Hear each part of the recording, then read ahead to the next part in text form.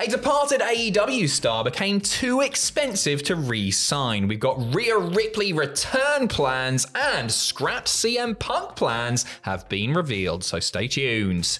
We are back because there's so much to talk about. Sorry for startling you there, Andrew. A little bit more from the post-pay-per-view presser, Tony Khan, talking following Wrestle Dream. Great show if you've not seen it yet, about Jade Cargill and basically the reason that they weren't able to re-sign her, and it all comes down to money. What did Tony Khan say?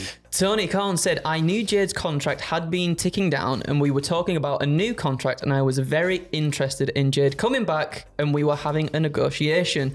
I made a very big offer and I thought it was a very fair offer. I think she was considering it and then she asked for a bigger offer and then I went up again and I kind of thought that was going to do it. Then it didn't, which I was surprised because, to be honest, I came up to a number that was higher than her original ask.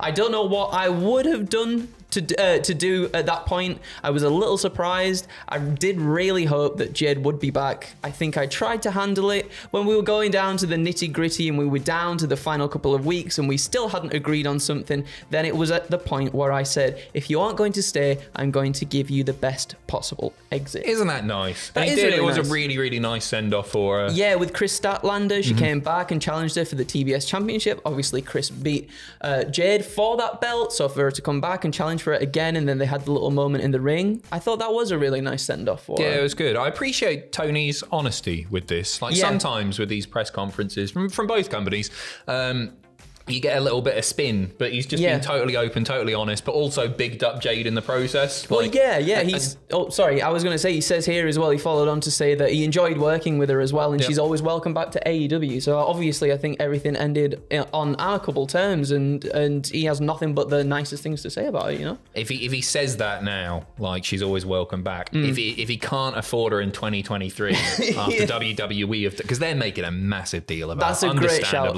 They really are, Isn't it mad though that he surpassed her original asking price and she still said no? Like, I'd be really interested to hear more about these contract negotiations. Not that we ever will. I'd love to know what WWE have thrown at her because it's got to be a pretty penny, and they're already making a big deal. Yeah, for sure. Massive deal of her. Hopefully she makes a very significant impact in the women's division. Speaking of the women's division, we got Rhea Ripley return plans. During a Q&A session, Sean Ross Sapp noted that Ripley is due to come back sooner rather than later.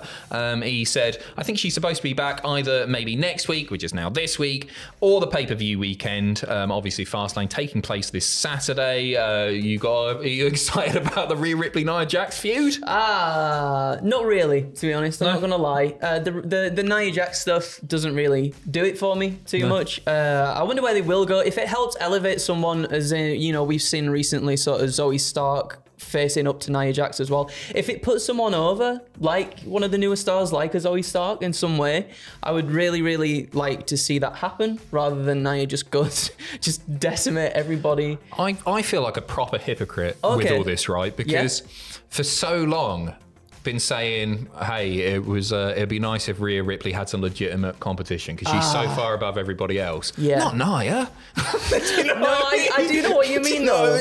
We've got what we asked for, and it's not good enough because it's Nia Jax, and I feel a bit of a... I don't think I'm being too unfair. And you know what? If Nia comes back, she's built up, which she already has been. She's a big deal.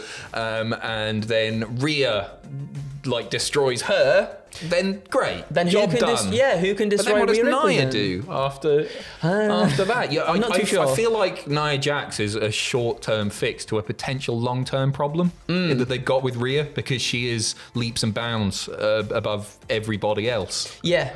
That's a very good point, actually. I didn't really think of it like that. And all of the other people that are close to her level, many of them she's feuded with before, Charlotte Flairs of the world and all that sort of stuff.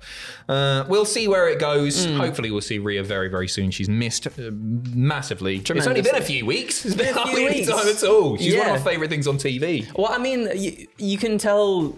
you can feel her absence when she's not there for sure. Yeah. I feel like, I mean, even in storyline with the Judgment Day stuff, they're always talking about, oh, when Mami comes back, she'll have words to say about this, that, and the other. She's obviously a huge deal, and WWE treat her that way too. So she's missed, and hopefully she is back this week. Absolutely. She was just off. She had some time booked off, right? Some scheduled time off, I think. Good for her. And that was it. Yeah, Put good your for feet her. up. You deserve it. Your lovely feet. We got, I don't even like feet. Feet are fine, they're just feet.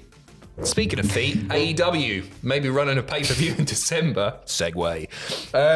It's looking like it might be Friday, December 29th. Under consideration at the moment. So Friday pay-per-view or Saturday pay-per-view, December 30th. So those are the two ones that are being discussed right now. I've thrown myself off with this feet stuff. It could either be perhaps a Ring of Honor show or an AEW show. However, Final Battle often takes place in December. Yeah. Therefore, it looks like it could be leaning more towards an AEW show. Yeah, so Fightful Select, reporting that it's still being discussed. There's been lots of reports recently about AEW moving to a monthly pay-per-view schedule. I think it swings and roundabouts, isn't it? There's good things about that and there's bad things about that. Because sometimes I always feel with AEW that you have to wait a little bit too long for a few to blow off. And you can do it on weekly TV and they have enough TV specials that it's fine and everything. But I do still like the fact that when an AEW pay-per-view comes around, it feels special because you've had to wait for it. They're only quarterly-ish. I agree. I absolutely agree, because it feels like some of the stories get enough time to sort of build naturally to this big blow-off point rather than having to speed things up to get to like a monthly pay-per-view sort of thing. Saying that though, like with the sort of roster, the size of the roster that AEW has, I guess a benefit of more regular pay-per-views is that you can switch it up a little bit in terms of maybe you could have certain people on one pay-per-view and then certain people on another pay-per-view to like still build stuff monthly. What, do the like proper brand split collision? Yeah, kind of something like that. You know what? I feel that sort of works now because Edge really, for me, he should be the face of Collision. He should take CM Punk's place. So maybe that is a possibility. We'll keep you updated. Anyway, a couple more stories. It's time for the TMZ section of the news where we talk about real life drama and relationships. Kevin Nash has commented on, you've all heard it, the rumor going around that Triple H and Stephanie McMahon have split up. He texted Paul, Triple H, and he said, "You okay? Everything all right? I'm here if you need anything." And he's just like, Triple H is just like, "What's happening in my life?"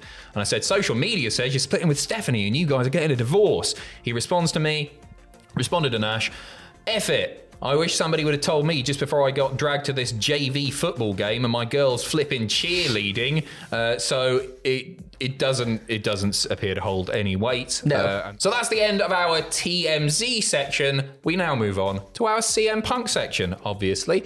Just a quick one here. Some scrapped CM Punk plans in AEW have been revealed by Fightful Select. What's the dealio, Andrew? They have said, we've reported that Bryan Danielson was a late replacement for CM Punk when he got cleared the week before AEW All Out in a strap match against Ricky Starks. A strap match had long been the plan, but the opponent was in question, and obviously everything that happened with CM Punk, him being fired from AEW, Bryan Danielson having to step in. Apparently the strap match, like, still quite a brutal match, was still there in place in terms of like, it could protect him, it could protect Danielson a little bit at least anyway. Yeah, a little bit of smoke and mirrors. Yeah.